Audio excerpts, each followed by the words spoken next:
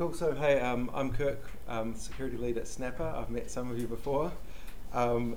Today we're going to talk about the OWASP Top 10 and have a few examples in PHP of how it works. The OWASP Top 10 is the top 10 security issues sort of ranked by prevalence and impact. It's hard to go into depth into all of them in 45 minutes, so some of them I'm going to go briefly and some of them I'm going to go deeper. So first off, here's the table of contents for today. Pretty much what we said, plus a little bit of a rant at the end about choosing good frameworks. I recycled some old Taylor Swift on security memes, so I hope you find them amusing. It's a great Twitter account, Swift on Security, that you should follow. Cool, so what is OWASP? So OWASP is the Open Web Application Security Project, and it's a community-driven, basically knowledge base and wiki, all around web security and issues in web security. It's been going for longer than 10 years, and the flagship project on the OWASP, under the OWASP name, is the Top 10, which is what we're covering today. There's a lot of stuff on the OWASP website, and I find it's really easy to get lost in the depth because it's a wiki, so there's just heaps of content. They have projects for different programming languages, they have testing tools, they have standards, they have different guidelines on how you might test for web security issues, but there's just tons of stuff on there. But pretty much if you just go to the OWASP website, and up the top there in the area I've highlighted yellow are the kind of the best bits, I reckon, and Top 10 is linked from there. And what the Top 10 is, it's a list, as I said, the top 10 security issues. So obviously this isn't every security issue your app could have.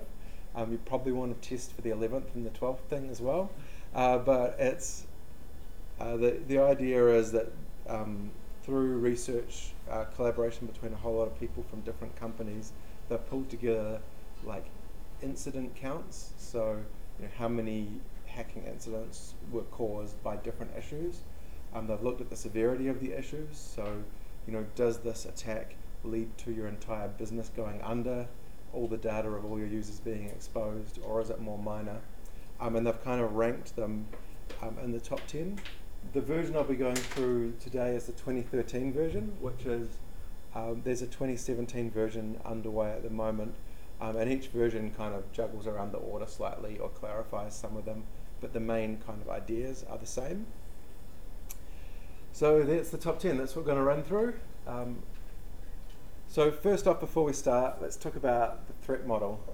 So here's a very simple diagram of a gender-neutral person using a laptop with no keyboards, accessing a server from the 1960s.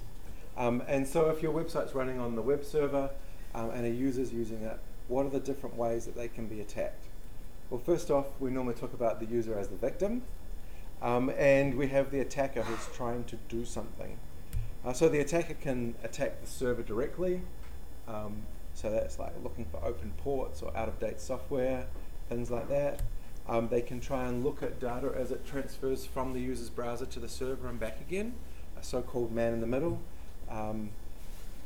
They can log into your web app or use that web app and try and misuse some functionality in the web app. They can try and trick the victim into going somewhere else. So while they're using your website, they trick them to go to another website. Or they can get the victim to run code in their own web browser.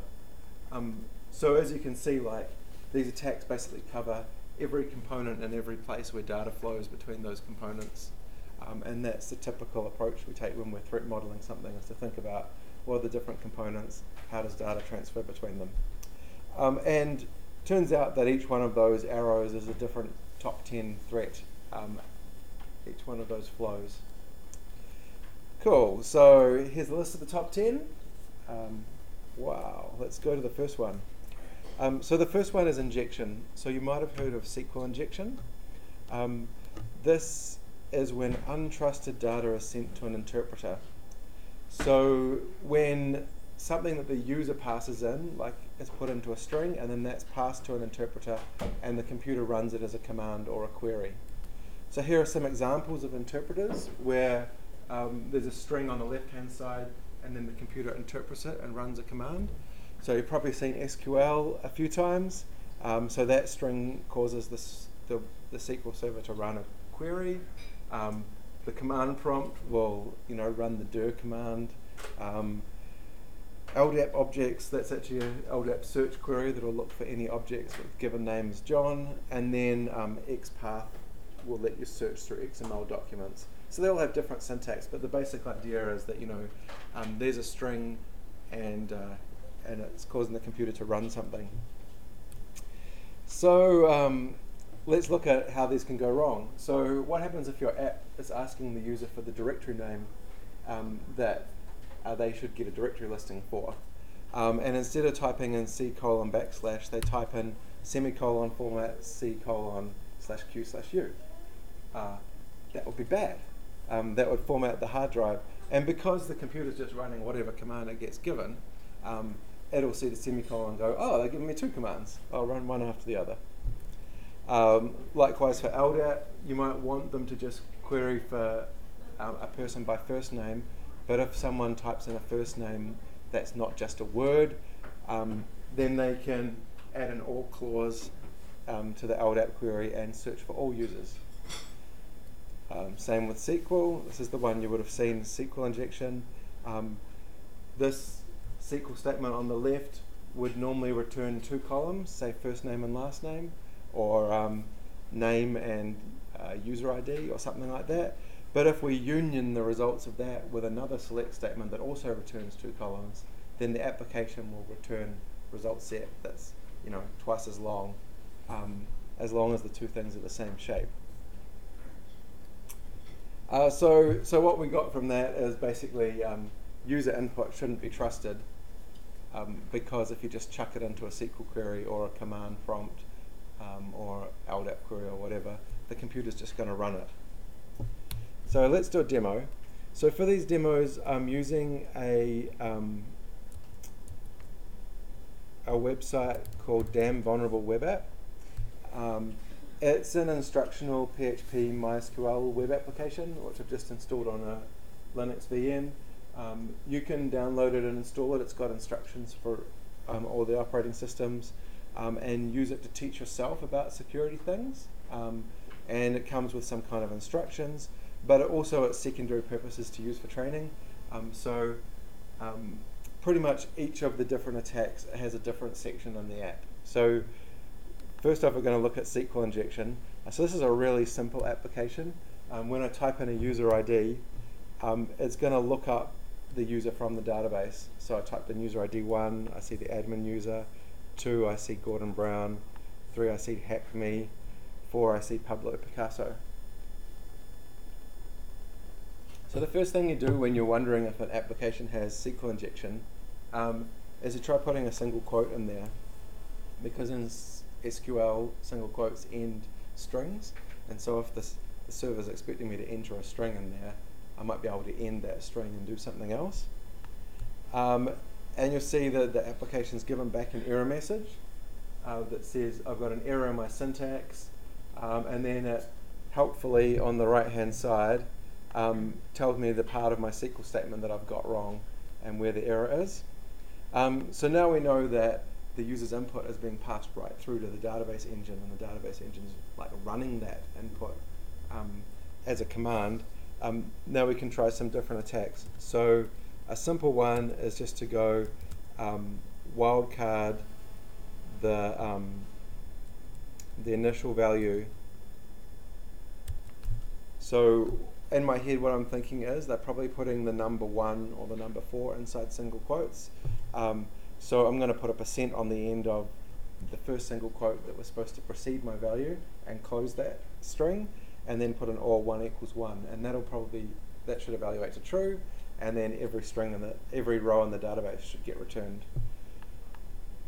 And that indeed happens. So the code there has just returned every row in the database because the second half of the where clause evaluated to true. So you can do more advanced stuff. So MySQL has a whole bunch of additional tables that you can select stuff out that describe the database structure and who the users are. If you know names of other databases, you could potentially put them in. So let's do a simple one. I pressed enter. So let's do our first query and then union it with another query. So I happen to know that this is returning two columns as the results. So I'll just put null as my first column and table name as my second column. And there's a schema in MySQL called information_schema. And so if I'm lucky, this should return the names of all the tables in the database. Did I forget select? Damn it. And so, yeah, so there's a table called guestbook, a table called users, a table called all plugins, applicable roles, and that's gone through, and that's given me a lot of information about how the database works. What I could do is try and figure out the names of columns in the database. I could do that by looking in that information schema, or I could even do it using guesswork. So, is there any column names that are greater than F? Okay, there is. How about greater than L? Okay, so there's column names that start with something higher than L. Do like a binary search for the first letter, and then the next letter, and the next letter, until you can build up the whole structure of the database. That's quite laborious if you do it yourself, but luckily someone else has done it for us. Pop-up little window. Why is it not opening? Anyone know how to Linux? Oh. Is my window not resized properly?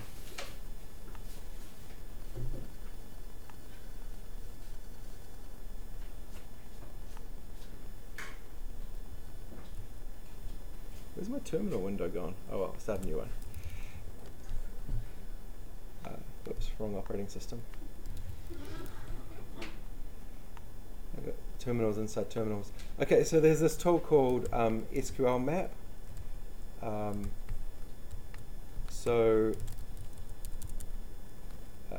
It's a Python application, and what that does is it'll enumerate one page with one field that has an error, a SQL injection issue, and then figure out what it can do. So I have actually prepared a command line for it earlier because I knew I'd get it wrong.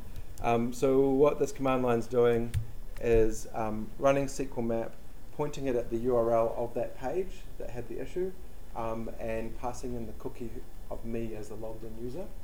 And now it's going to try and do a lot of different requests to that page to figure out stuff. So the first thing it's doing is figuring out what database engine it is. So it's decided that the ID parameter is vulnerable to SQL injection, which is right, and that the backend database is MySQL, which is also right. Now it's going to run a whole bunch of different tests for the MySQL database. So you can see, as this is running, it's actually running heaps of different requests against the web server. It's figuring out what version of MySQL it is, based on them returning slightly different error messages and having different tables in their schema. It's figured out, oh yeah, the ID parameter is vulnerable. Do we want to look for other parameters? No, we'll just stick with ID. And then it returned all the databases and the tables inside them. So that's pretty cool, because that's not just the database my website was using, which was that little one that only had 2 tables. It's also other databases on the server that the website could access if it wanted, because its query string has permissions to those databases. So, you know, sort of moving sideways from the web database to maybe something more sensitive. So it's found the tables, so that's cool. You can also do more interesting stuff. You can dump the users on the database. So this is doing the same thing, and it can crack their passwords using a dictionary. So just use the default one. And so that's looked at in the MySQL, there's a password column for each of your database users, and there's a hash, and now it's trying to brute force what the passwords actually are for those users. So it's figured out ABC123, Charlie. Don't know how long this will take. For each of the users, let me in, that's a good one. So I might stop that because that'll take a while. And you can also dump the tables. So I think it's dump tables. Or is it just dump?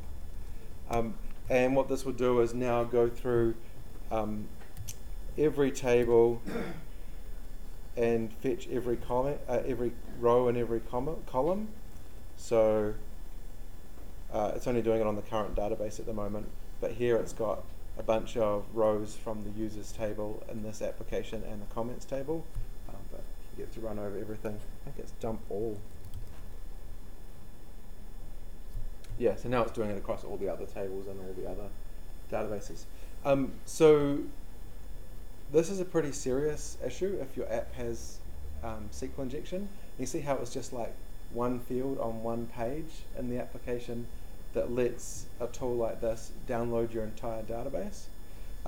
That's not a good thing. Like, this is the sort of thing that's brought like the Sony PlayStation Network down a few years ago. A lot of the kind of hacking and dumping of data online has been through SQL injection, where through one field in LinkedIn or MySpace or whatever the app was, they were able to download the whole database onto their own computer and then use that to breach security. I'm going to cancel that. Another one which is kind of fun is it turns out that MySQL can manipulate files on the operating system if it has permissions. And so this OS shell command, you can choose which language you think the server runs and where the website is, which on LAMP is this location, but it can guess it itself. Ooh, that didn't work. Did I get the path wrong? Alt. LAMPP. Cool. So what that's done now is it's uploaded a PHP file to my website. MySQL actually wrote it into the website's directory for me. Very nice of it.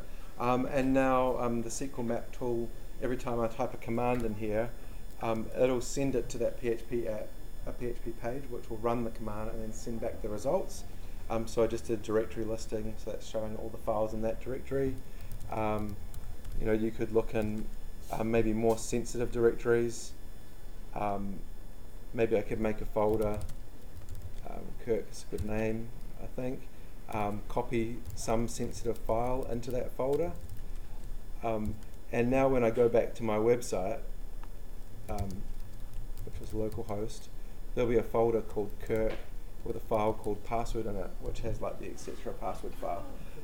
So yeah, it's amazing what MySQL will let you do. So it's all around, what permissions are you using on your database? Can it upload files? That sort of thing. Yeah, I think you can just run cat as well.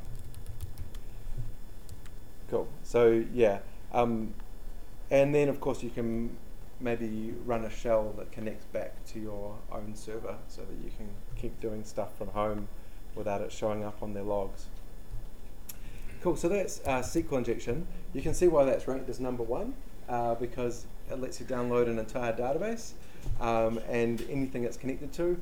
And sometimes companies will have databases linked together, like for replication, or maybe an external database gets a feed from an internal one. And so potentially you can follow those links.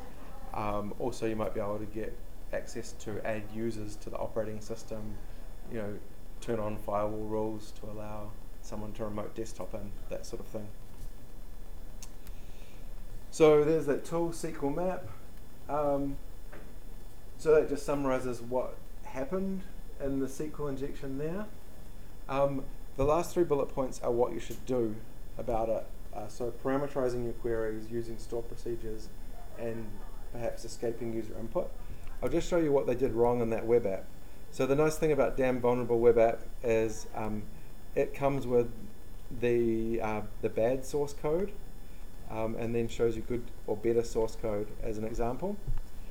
So in here, when it was taking the ID, it was getting it straight off the query string or out of the form, and just shoving it into the middle of a string.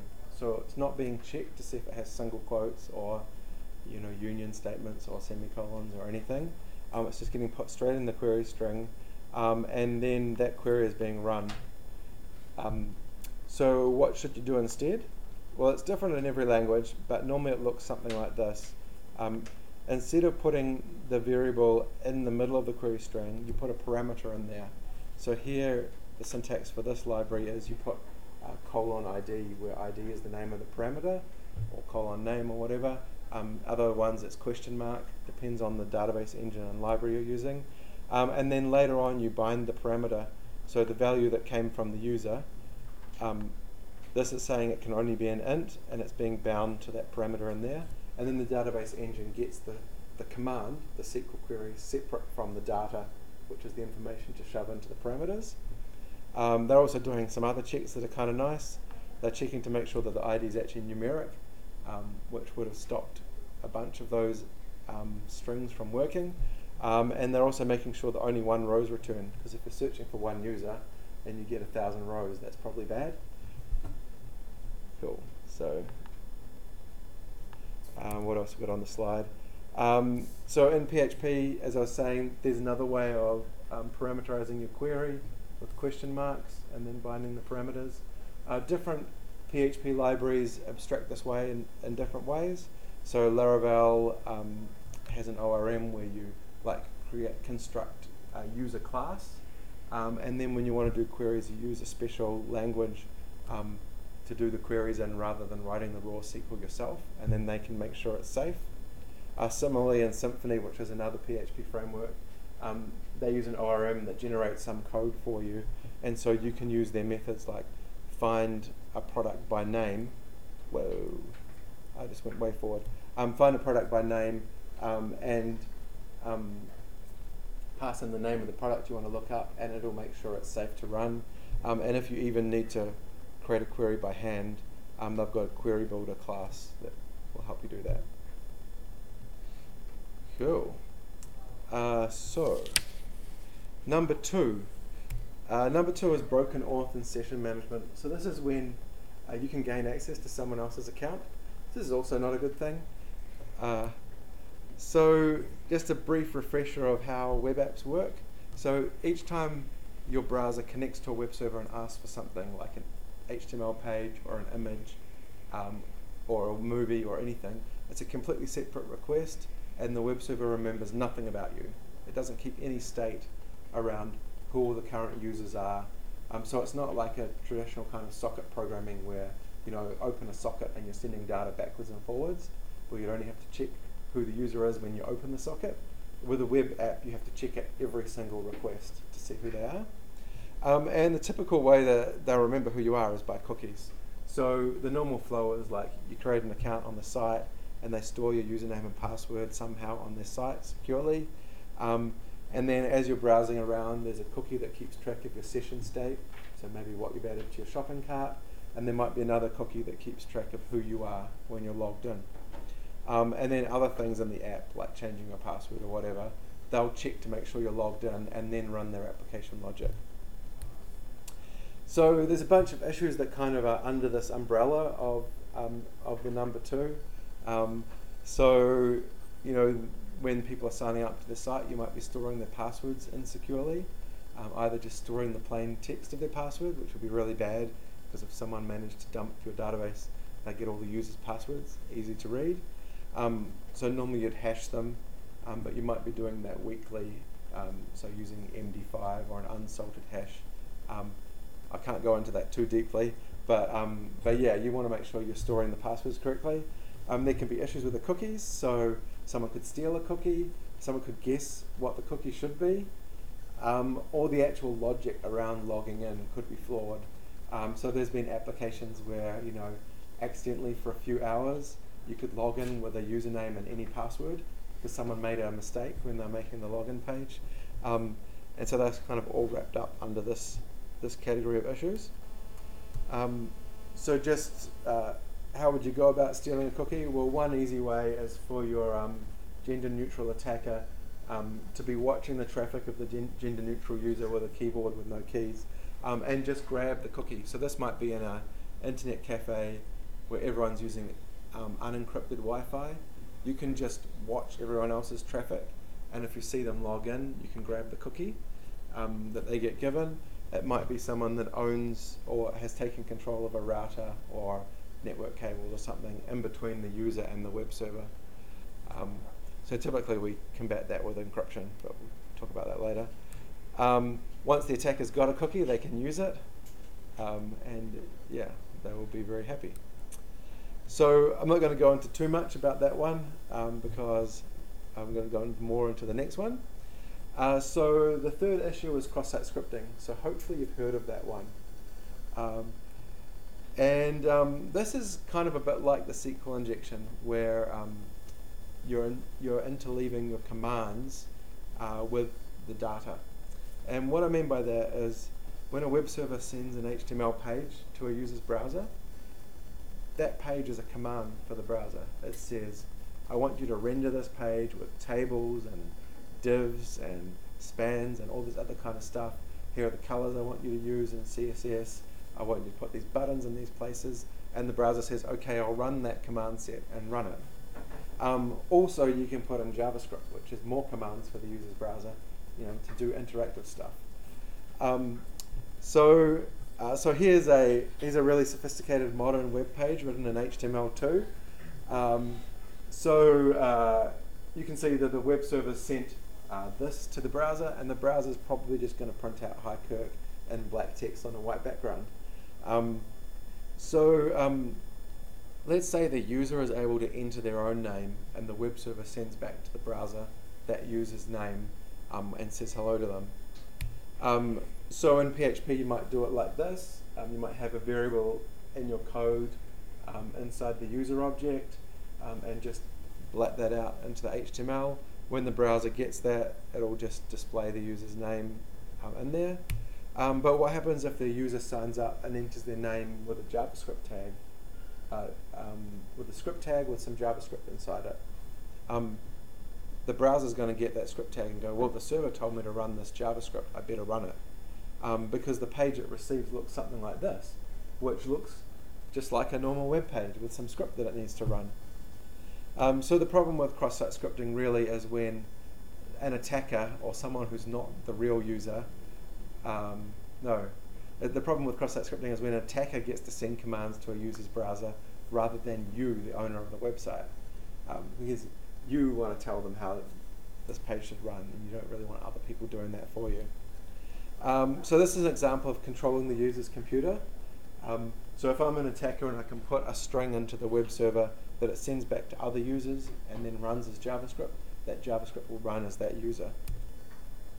So let's do a quick demo of cross-site scripting. This is a pretty small demo.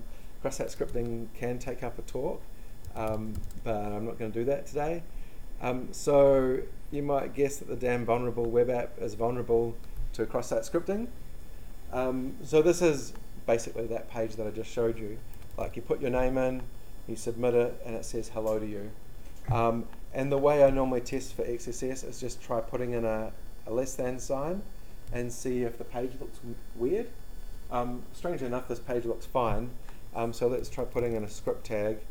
And the canonical one is a script alert 1. It's kind of like the shortest JavaScript you can run that does something. It really doesn't want me to type it today.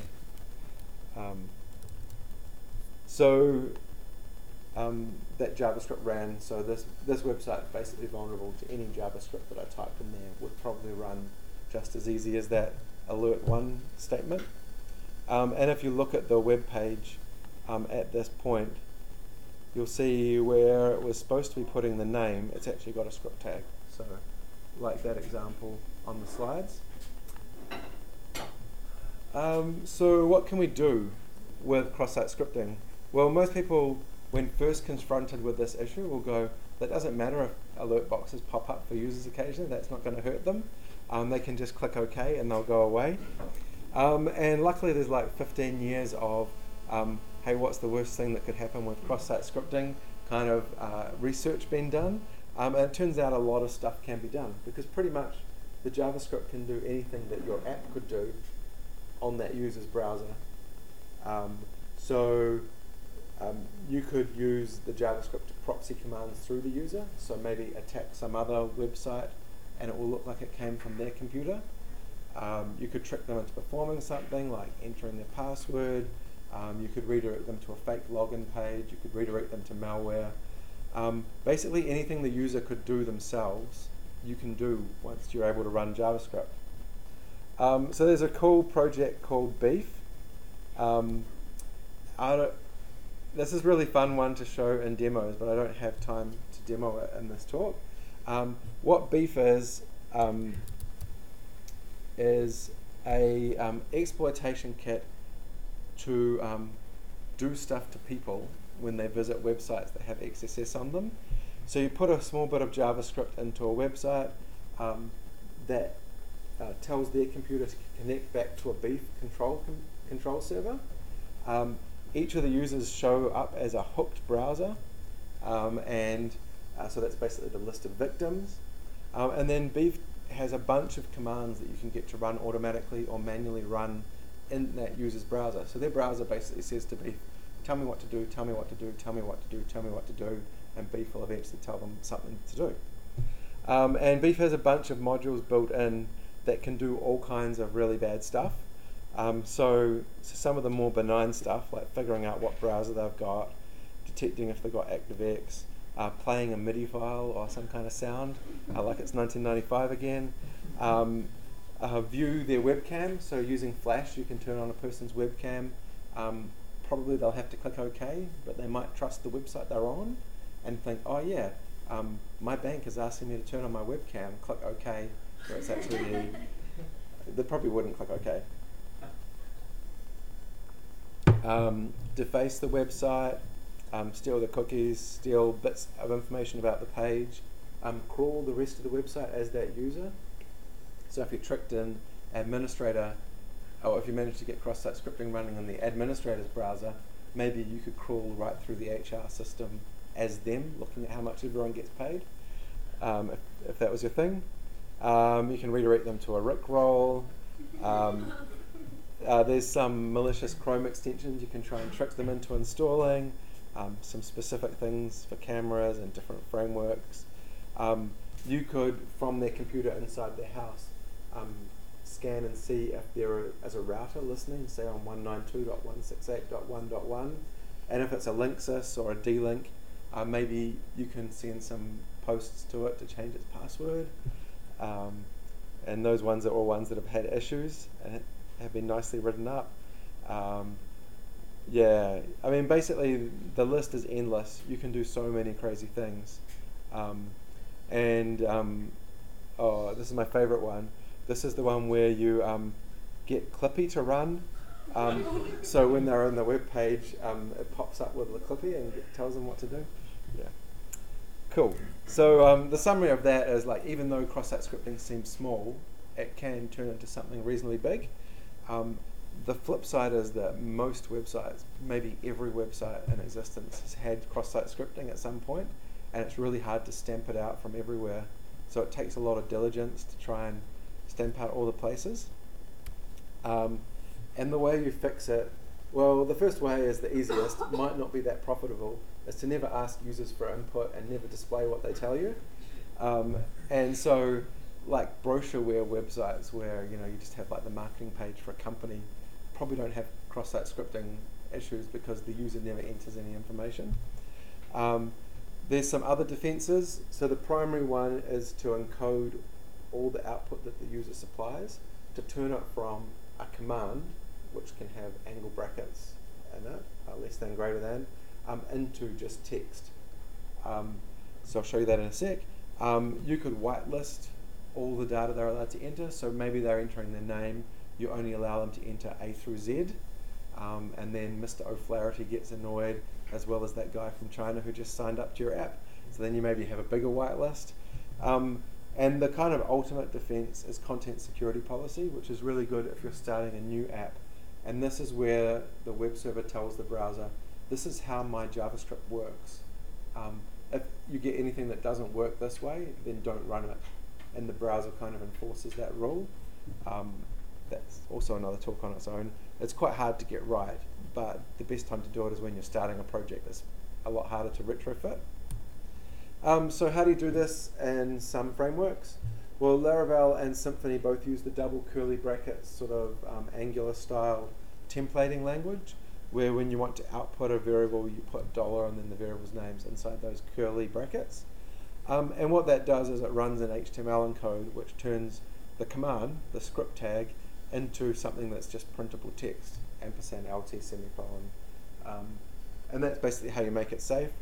Some frameworks will also have like an OO or an object way of constructing elements on your page, where you're making instances of objects and setting properties rather than just manipulating text manually. And that's also a nice way to stop making mistakes, because you just write the label class once, and then everywhere you want to put a label, you know it's going to be safe. But it's not as easy as that, unfortunately. So it turns out there's at least 5 different ways that a web page can display some data, or can have data, and the rules are different for each way. So the one we were talking about was an HTML element. So we're putting something in the body of a page, and so in that case, dangerous things are the greater than and less than, and maybe some other characters. And so you typically use a library called HTML encode to make that safe. But if you're putting the user's text in an attribute, like on this input tag, then there's different rules about what makes a safe attribute, because if they put a single quote in there, they will end type equals single quote something, and they'll start another attribute, which could be like on click equals and then some JavaScript, or on error equals. There's different rules inside JavaScript. So JavaScript has its own rules around what valid syntax is and isn't. So single quotes are probably going to be dangerous in there, maybe double quotes depending how you write your JavaScript. CSS has other rules, and it turns out you can actually run JavaScript from inside CSS and Internet Explorer old versions, and URLs have yet another set of rules. So when you've got this bit of data, like a person's name, you have to know where you're going to use it and make it safe for each situation, which is a real drag. Sort of, there could be more different ways you display data, like you might have SVG inside your page, or I don't know, something else, Flash or whatever. So it's quite a burden on the developer to know, hey, this bit of data I don't trust. Everywhere I use it, I have to treat it in a different way. The other thing that comes into play is that these different content types or contexts nest. So you've got a script tag inside a div, which is inside an HTML body tag. So you've got JavaScript encoding there, and you've got HTML encoding. And so you need to make sure you do them in the right order, because if you have inside a JavaScript string, if it just says close script tag, angle bracket / script, it doesn't really matter if that JavaScript is syntactically correct. The browser's parsing the HTML first. So you can end up having to encode things 3 times, or if you've got JSON inside JavaScript inside HTML, yeah, it's just nuts. So the recommendation from some people is to try and avoid this by not putting user entered data into too many different types of places. So maybe only let user entered data go in HTML elements and attributes, and just say we never put user entered data in our JavaScript or our CSS or on the end of URLs. And then that at least narrows it down to just 2 things you have to worry about. There's a cheat sheet on the OWASP site that you could have a look at for more info. Cool, so that wraps up cross-site scripting. Like I said, that's really prevalent and affects a lot of web apps. And there's a high cognitive load on the developer to try and protect against that. Number 4 is insecure direct object references. And this is a bit of a mouthful, but it's basically changing references to something to see something you're not supposed to see. So maybe the app lets you look at files, maybe you can change the file name, or it lets you look at item 1 in the database. If you change it to item 3, you see someone else's data. And this has happened before. There's an Australian bank where in the URL it had your credit card account number, and if you change that, you saw someone else's credit card details, which is pretty major.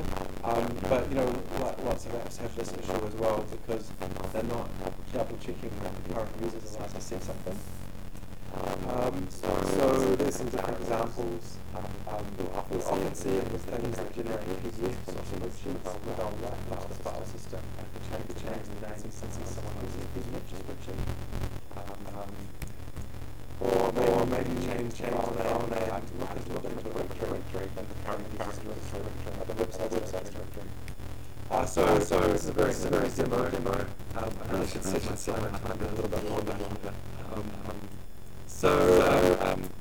In this app, they use a templating approach where they want the outside of the page to be the same for everyone, and just have like different snippets inside that middle rectangle. And the way they're referring to those snippets is each snippet has a different PHP file, and they're embedding it in the middle of the page, and they're passing the name of the PHP file and the URL. So I'm on file 3, but like if I change it to file 1, I see that file embedded. So our theory is probably we can embed anything inside there. Like maybe we could look at the htaccess file, which would be on a Linux server. Oh, there's no such file or directory. Hey, really nicely the error message tells us the path. So we could go look in different directories. So // goes up a level. Just do this a bunch of times till we probably get to the top of the web server. And now we can look at things like etc. password, or basically anything the web server can access, we can access if we know its file name, or we can guess its file name. And helpfully it'll give us messages saying if the file doesn't exist. So yeah, what did they do wrong in this app? Well, basically they're just taking the page name off the URL and just going straight to it. So they're just taking page equals blah off the URL and then opening that file. If they want to do it slightly safer, I mean, one way would be to have a better web framework that has a better templating library. But say you're stuck with this, is to have a whitelist of the safe values that are allowed. So in this web app, there's only 4 pages that you should ever embed inside that rectangle, include file 1, file 2, file 3. So this whitelist just says if it's not any of those, then throw an error. That's one good way of doing it. The nice thing about whitelists is that by default you're blocking everything, and then you're only allowing a few things. Sometimes developers will get given a result that says, you can go to etc. password and look at it, and they'll go, I know what I'll do, I'll blacklist the word password. And so they can never go to /etc/password. But the problem with a blacklist is you can try other things, and if they're not on the blacklist, they'll still work. So there might be some other sensitive files on the server. Cool. So how do you protect against insecure direct object references? Well, the main way is kind of just an overarching web security philosophy, which is don't trust anything. So be paranoid about any data that you receive from the user's browser. So what they've typed in, the URL, cookies, headers, everything that you receive, you should assume is possibly malicious. Another approach, which is, there's an OWASP project called ESAPI. I'm not sure if it's ready for prime time for your programming language. You could go have a look, but it's got some nice ideas in there. One of them is that when John goes to visit this database record, say his credit card, he gets the ID, so the credit card's in the database with ID 1. When he goes to visit it, in his browser it's like FZQH. But when his wife goes to look at it, her URL is like ABC3 or something like that. So each user is given a different ID for the one record in the database. And the web server keeps a mapping of, for the user John, this ID is valid and goes to this place in the database. So if someone steals his ID or guesses his ID, it won't work because they're not logged in as John. And you can make them random and hard to guess. And you would also get alerts potentially if someone's trying to do this. I've seen online banking do this. So the URL when I log into my internet banking is different than when my wife does, even though we're looking at the same bank account. And when I log out and log back in again, the same bank account has a different URL. And that's because they're generating temporary keys to point to the same bank account. Another approach is to validate the input. So this is a pretty common recommendation is, if the IDs are only supposed to be numbers, then don't let them enter letters. And also verify that the user's allowed to access it. So every single place you load stuff from the database, or every single entry point into your website, you need to check that the user's logged in and they're the right user to see that data. Cool, so that's insecure direct object references. Wow, this is going slower than I expected. So security misconfiguration. This is pretty basic. This is what we think about when we talk about web server security, which is like the web server's old and it's been plugged in for 10 years and never rebooted. It's probably running like, I don't know, Windows 3 or something like that. And everything's out of date. And the basic principle here is that you want everything to be as hardened as possible at every layer in your system. So you want every step of the way from the operating system to the web server software like Apache, to the app server you might be running like Jetty, to your application code, any libraries that you use, and the database, all to be up to date, and all to be locked down as much as possible, because an attacker has to get past every one of these defenses to get access to the data in your database. So you need to put as many layers of defense as possible. Yeah, cool picture. So that was fast. Number 6 is sensitive data exposure. And there's lots of different ways that data could be exposed that shouldn't be. But I'm just going to primarily just talk about encryption. So like that scenario of someone sitting in an internet cafe watching everyone else's traffic. If there's no encryption on this communication between the user's browser and the web server they're going to, anyone can watch the traffic going past. But if you've got HTTPS on your website, then the traffic will be encrypted and a lot harder for someone to see. If they're using an encrypted Wi-Fi connection, WPA2 or something like that, then the Wi-Fi connection will be encrypted as well. So the way you protect your data is to only collect what you need. So if you don't need people's, blood type, marital status and stuff, don't ask them for it. That way you've got less stuff to collect, less stuff to protect. Transmit it securely, like encrypted, and store it securely. So maybe you need to encrypt your database in case someone gets onto that server. Don't invent your own encryption algorithms, even though it might be fun for a university project. Chances are it's not actually going to be secure. The main ones we use, like RSA and AES, have been vetted by tens or hundreds of cryptographers, and there's not actually that many people in the world that are qualified to create encryption algorithms. So yeah, don't use your own ones. If you do choose an encryption algorithm, make sure it's something that's modern and not out of date, just by Googling like weaknesses in and then the name of the algorithm.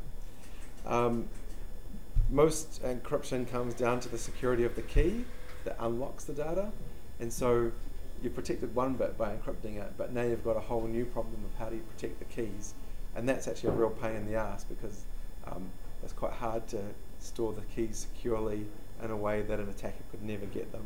So that might be putting them in an HSM, hardware security module, or printing them out and putting them in a safe and never keeping them anywhere, or it might just be file permissions, but you need to think about that. There's a protocol called strict transport security. That's where your web server tells the browser, hey, welcome to my website, nice to meet you. Anytime you come back, always come back over HTTPS. And that means that if the user picks up their laptop and goes somewhere unsafe, they can't be tricked into going to http://mybank.co.nz. Their browser remembers they're supposed to go to HTTPS, So that's a really good thing to turn on. And also key pinning, where your browser remembers which key it actually connected to. Cool. Number 7 is missing access control. So that means that you need to check whether someone's got access to data, like on the front end and the back end. Something that sometimes people do is they'll make sure the user's an administrator before showing them the admin section of the site, but then forget to check that anyone that posts updates to the data is an administrator. It's like, well, they can't see that page, so they're unlikely to post data. So you just need to do it on every entrance to the page. And there's different ways you can do it, like you could have users or roles, or maybe using a claims-based, which seems to be a bit more popular these days. And again, it's better to have a white list of people that are allowed to access something rather than a blacklist of the people that aren't, just in case a new user comes along that's not on your blacklist. Cool, so number 8 is cross-site request forgery. This is where you're forcing a user's browser to make requests on behalf of them. So I'll try and do this justice, but I always find it hard to explain. So the fundamental problem with the web and the internet is that once you're logged into a website and you're given a cookie, it just keeps working. It doesn't matter whether you've switched to a different tab in your browser and you've gone to catpictures.com. If someone sends you a URL back to that website, you'll probably still be logged in. There's a whole bunch of issues where one page can load images from another, one site can load images from another site. It can load JavaScript from another site. It can post data, so you can go to one page and enter a comment, click post, and it goes to another page, another site to post the comment. So basically, the web security model is kind of broken, and it's really complicated, and it's hard to get your head around what the same origin policy rules are. So cross-site request forgery is an example of where this happens. So the user has logged into the bank, mybank.co.nz. They then close that tab and go to something else. Maybe they go to catpix.com. Catpix.com is run by an attacker. Should really come up with an easier name to say than that. And our attacker just sends them a form, which is just a form tag with an input field, say amount, another input field that says from account, another field that says to account, and then they put that on catpix.com, and if the user clicks submit on that form, it posts to mybank.co.nz and passes in the from account, the to account, and the amount, and the bank might just process that transaction. That would be bad.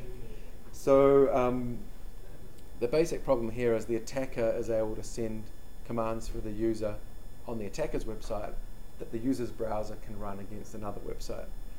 And the user doesn't even need to know this is happening because JavaScript can make requests. So if I'm able to send JavaScript on my site, I can get it to run against any other website on the internet in that user's browser. And because they're logged in, anything their browser does will be logged in when it accesses that website. So I don't know if I explained that very well. That's the short, concise version of what I just said in the last 5 minutes. The way you defend against this is there's a couple of things. Actually, I'll show you a demo of it first. Damn it. So here's a really dumb web page that just lets me change my password. So I'm logged in as the admin user, and I can type in a new password and repeat it and change my password. So you've seen this pattern before, and there's some obvious things missing, like it hasn't asked me to confirm my current password. But what this site lets me do is, instead of posting it as fields, is just put the new password in the URL, which means if I go to this URL, my password gets changed. And so if I change it to 123 and go to it, I get passwords did not match. So anyone that goes to that URL, if they're logged into this website, their password will change. So an attacker could just email someone a bit.ly link that points to this URL. Just send them an email that says, you know, like, I don't know, something like, I've found pictures of you naked or something. And everyone's going to look at that because, geez, that would be really bad and embarrassing. And then pass the link to the bit.ly link. And if the user's currently logged in to this website, their password will change. So that's kind of like the most simple example. So how could we defend against this? Well, what if every time you change a password you had to put something in there that the attacker doesn't know? So the usual way of doing it is getting the user to enter their current password, but it could also be like a random value that the attacker wouldn't know, get them to submit that to the website. And that's what I'm saying here is, first off, don't use the get method. You know, don't change any data on your server based on URLs. Get's supposed to be idempotent. And also include something unknown in the form. So most frameworks now include CSRF tokens, so you can search for that. And that's basically a random value that only works for the current user, and the attacker doesn't know it, so they can't trick the user into going to a page. Here's how you do it in some different frameworks. So at Laravel, you can manually enter the CSRF field, and it puts a hidden input field inside your form. Or you can use the helper class, which does it automatically. Symfony also does it automatically when you create a form. Cool, so that was CSRF. Could expand on that in a future topic, perhaps. So number 9 is using vulnerable components, and this is really hard to fix, because basically you have to keep track of everything your application uses, every library, every JavaScript library, every part of your infrastructure, and make sure that none of it is out of date. And it's a really hard problem to catalog everything you use, especially when you're using frameworks like Node, which just download random stuff when you build your app. So it's quite hard to catalog everything you use. But ideally you'd do that, and then you'd follow the security bulletins for each of those products and then patch them. So you might want to like talk to your managers about, you know, even though we release this website today, we're going to have to keep updating jQuery on it over the next 6 years, even though there's no dev team working on that product. And we're going to have to test it each time we do it in case the new version breaks something. So there's like an ongoing cost to every app that you release. There's a project called retire.js, which will scan your website directory looking for old JavaScript. And there's a few other commercial products that do something similar. The last one is unvalidated redirects. So this is where one website, like here, foo.com, after you log in, you get sent to the dashboard. So if you sent someone this link, they'd go, well, that's a link to foo.com, I trust them. They'd probably click it. But maybe this next URL parameter can be changed, and instead of sending them to the dashboard, it sends them to a fake login page that says, your password was wrong, please re-enter it. So they go to the real login page, enter their username and password, get redirected to the fake one. Oh, my password was wrong. They enter it again. Allowing redirects to other websites is dangerous because it kind of exploits the trust that the user might have in your website. So that you might be able to redirect them to phishing sites or malware. Interestingly, Google allow this all the time because they're a search engine. Their site links to other websites, and they're like, oh, we're not going to fix this. So any link that starts with google.com, like you can't really trust that it's Google at the other end of that link. Whew. So that was the OWASP Top 10. It was a pretty fast run through, and I skipped over some of them, but hopefully we can do future talks on different topics at the user group or elsewhere. Before I end though, I want to do a little bit of a rant, which is choosing a framework. So the great thing about being in IT is every time you do a new project, you get to choose new things and learn heaps of stuff. So take that opportunity to choose something that's secure by default. Familiarize yourself with what the framework offers in the way of security and how you make sure you don't turn that off. And look for ones that will fix the common issues like cross-site scripting, cross-site request forwarding, because the modern web frameworks do, whereas the old ones don't. And make it really hard for your developers to make mistakes, because it's really hard to look for every possible mistake, especially when the app all works correctly. There is an OWASP project that aims to catalog different web frameworks and what protections they have against different security issues. It's not comprehensive, unfortunately, but you can see that the newer frameworks have better protections than the older ones. Cool, so that's me. Hopefully you'll consider coming along to the OWASP Wellington chapter meetings. We have them every 2 months-ish. I'll probably be one in February. And our aim is to try and focus on introductory kind of web security issues and help improve your knowledge around those areas. The two things that you might want to go away and play with, Damn Vulnerable Web App and SQL Map, the links are there. Just be aware that you should only really do web security testing against websites that you control and own, because downloading someone else's database is probably a felony or a crime, depending on where you live. So just be aware that, you know, like, it's better to download one of these test environments or do it on your work apps than it is to do it on another app. Cool. So with that, I will end. Thank you.